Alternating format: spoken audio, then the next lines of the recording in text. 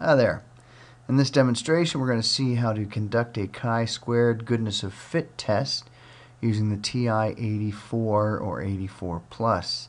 Now, in the previous videos, they were valid. The tests shown and the calculations shown were valid for the TI-83 and 84.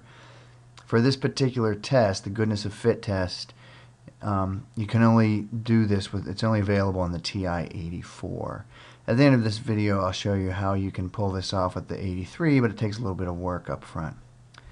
Okay, so for demonstration purposes, we'll use the example 1 in chapter 11, and that was the results of 60 tosses of a die, right? And there were 6 outcomes, that being the number showing on the face of the die, 1 to 6. We had the observed frequencies of those outcomes, and then assuming that this was a fair die where all of the probabilities were equal, we had some expected frequencies. All right? That was just the total n, 60 times each one of the probabilities. So we would expect 10 of each, and of course we didn't get 10 of each. We've got these observed frequencies. So we're going to test whether or not this is a fair die, or whether or not these observed frequencies are, significantly different than what we expected. Okay, so going over the TI-84, we're going to want to enter these two lists, observed frequencies and expected frequencies. So I'm going to go to Stat, and I'm just going to hit Enter where it says End Edit, and that'll allow me to edit the lists. So I'll hit Enter. That takes me to my lists. I've actually already entered this data in here, but list 1 will be the observed frequencies. So we have a 7, enter, 6, enter, and you enter all of them in. Then you go over to list 2 and you enter in the expected frequencies, and those are all 10s. Okay, so once you have your two lists of observed and expected frequencies, it's really quite quick and easy. You just click on Stat. You are going to do a test, a chi-squared test, and you could scroll up and get there faster, but I'll scroll all the way down to the new screen, and eventually you will see a chi-squared test and a chi-squared GOF. We are doing the chi-squared GOF, that's goodness of fit. So we'll go there, we'll hit Enter, and it's asking for the observed list of frequencies, and that is L1, but that was left over there. If I wanted to put L1 in there, I'd hit second 1, that gives me L1, and then I'd go down to expected, I'd hit second 2, that gives me L2. My degrees of freedom is the number of outcomes minus 1, so that's 5, and I'm going to calculate, hit Enter, and I get two main pieces of information. 6.4, that's chi-squared, that's the test statistic of 6.4.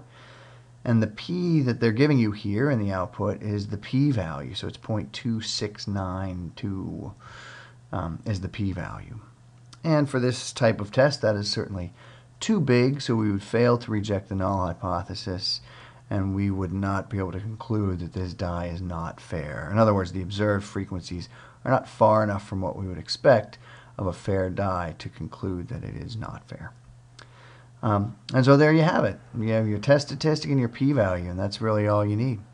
And so if this had been the TI-83, what we'd have to do is probably build this whole table over here, right, where you get your observed frequencies, your expected frequencies, you subtract them, square it, divide by the expected, and add all those up. So you have to get your actual chi-squared test statistic by hand. You can build it in the calculator, but it's almost easier just to do with the table.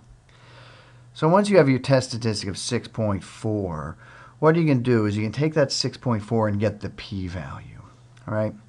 But by the way, at this point, if you have 6.4 and your degrees of freedom, you can find the critical value in a table and determine whether or not to reject or fail to reject the null. But let's suppose we want the p-value. So we take 6.4. So what we're going to do, we're going to go to the distributions. That's that blue right above there. So I go second, distributions, and I'm going to go down for the cumulative chi-squared. Right, so that's chi-squared CDF. There's two of them here. Don't do PDF. We want cumulative CDF. So I hit enter. And the lower bound, so I want the probability that a chi-squared value is bigger than 6.4, right? That's the one I got. So I enter 6.4 for the lower, and then the upper, I make anything big. 1,000 will work. I had 5,000 in there earlier. And you enter your degrees of freedom, and then you hit paste. And what that does is it sticks these values into the, let me see what's over here, the chi-squared function that's built into the calculator. So basically you're just entering the information, and when you say paste, you're saying paste it into this function. So I hit enter. There's that chi-squared CDF. And you don't see it because of all the stuff you put in there, but if you scroll to the left, you can see you have it up here, chi-squared CDF. So we hit enter. Voila. That gives you my p-value, 0.2692. That's what we got using the GOF function.